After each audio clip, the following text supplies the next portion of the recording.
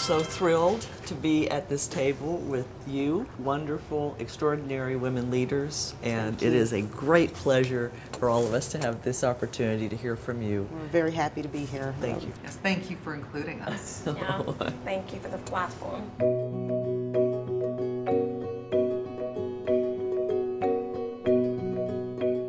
Thinking about your career and thinking about the work that you have done and continue to do, what do we need to do to get more women into the areas of asset management, wealth management, and pure finance? It's very important that we have women in leadership roles because it's hard for you to be what you cannot see. As leaders, we need to be intentional in making sure that we are developing the next generation of female leaders. We need more people, men and women, that are willing to act as sponsors for those younger talents. Everybody needs to recognize that it's a win-win for both, for men and for women. Somehow they see it as one side, you know. If we support women, promote them, we're gonna lose. Actually, you really will be a winner. And we have to educate the men.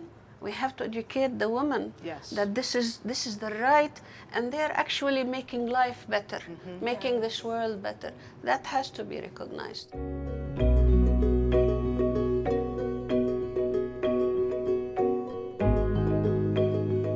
How can we get more women advocates, more women judges to help contribute to equal justice for all?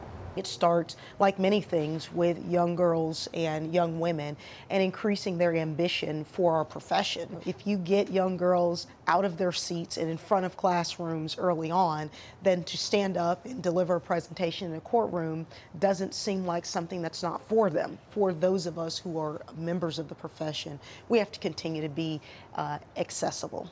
It's really important that we accept speaking engagement and opportunities, and then we allow people to follow up with us. We invite them to our offices where we can have that one-on-one time with them to kind of give them a blueprint for what they might be pursuing.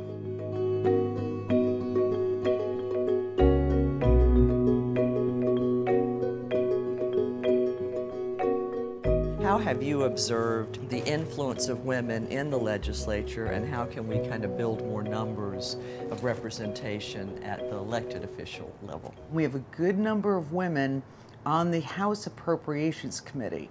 Not enough in the Senate, though, and that's an area we need to look out for. Women in politics can really shift the focus on areas that are normally thrown aside. I do see so many opportunities for more women coming into the pipeline, and this idea of having less than 19% at both the U.S. and the state level versus our 52% representation in the population has got to change quickly.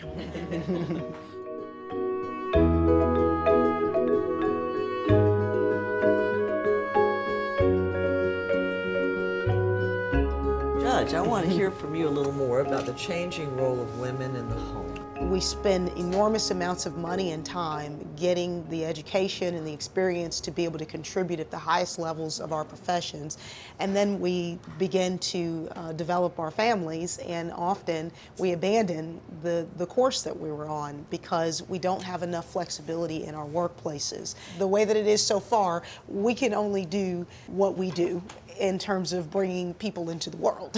And so as long as that is the case, we have got to have more flexibility in our workplaces that takes that in consideration and allows us to do that and also continue to perform and contribute in our workspaces and continue to stay on tracks that allow us to reach the highest levels. If we were to focus on one area that would make a significant impact on how women are paid and equally paid, is ensuring that that time out for children is not a penalty. It shouldn't be discounted. It should be promoted, and it should be rewarded.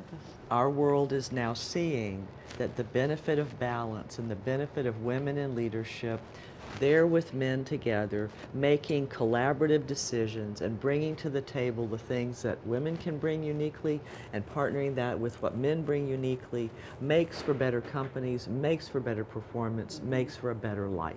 What everyone here said is very, very important. To see role models is tremendous. To have mentors is tremendous. To have the sponsorship is awesome. And this is the role that the Dallas Women Foundation played in my life. When you say stronger woman, stronger world, these are not just words. This is really a fact.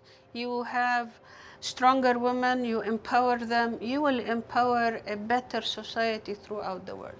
Thank all of you for being part of the ripple effect. Thank all of you for the ripple that flows out from the work that you do, the lives that you live, and the greatness that you inspire. Thank you all. Thank you.